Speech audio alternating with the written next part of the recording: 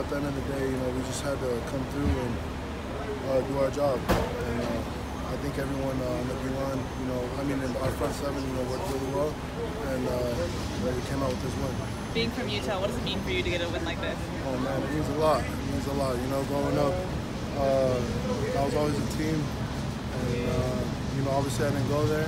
And my heart is over here at USC, so it means a lot to be good. You guys came up with critical stop after critical stop, and they were kind of moving into your guys' territory. What was the mindset on defense? And our mindset was just, be relentless and go after the man with the ball, be physical and, just keep on going. If they make a play, we just got to match it back. So that's how it was. Did you guys feel like you guys were getting written off this week after last week's loss? I don't know. I don't really pay attention to that stuff. Every week we take it week by week. So after last week's loss, we came back and we went into the lab and we just got to work. So it's a great win and I'm really excited for the next week. What's going through your mind when you're so close to Huntley but can't bring him down? What was that again? What's going through your mind when you're so close to Huntley but you can't bring him down? Man, obviously, I'd love to take him down, but I just know that there's one of my teammates are right behind him, to back me up. So I'm not really worried about that. What are your thoughts on Drake Jackson, the way he played tonight? I think he played amazing. He's an amazing player, and he's a young guy, but he's really stepping up, and really appreciate that. It looked like something happened with the clipboard on the sideline. What happened? Man, it was just a little accident, minor. What is it? Something just flamed and it hit my eye, so it's good though. We saw it, it was good. What they have to do for your eye? I just had to get my contacts put back in. Is it difficult for you guys with the drives that were extended by penalties, by some third down? Obviously, we don't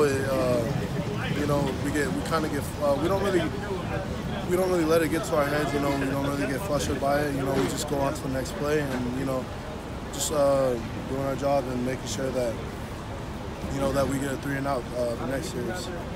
Is it helpful that you guys are doing a lot more rotation up front? Oh yeah, most definitely. It's great to have everyone in and out, and I really think it has an effect on the closing team, and they just got to deal with it the whole game. What does it say about the defense that you were able to make so many stops when you're back against the wall in this game? It just means that we're just going to be able to, no matter what situation we're put in, we're just going to come out and do our job and make sure that they don't get what they're trying to do. They don't get their first down or either a touchdown. Whatever it is, we have to stop it. What does this win mean for this team? Coming off of last week? From last week? What does it mean? What does this win mean for you guys? Man, it means a lot. I'm not gonna lie. But obviously, we got a 24-hour rule. We're gonna celebrate this win, and we're gonna move on to Washington. So. What will it take for you guys to start replicating your home form when you guys go on the road when you're on the trip? I don't really know. It's just. It's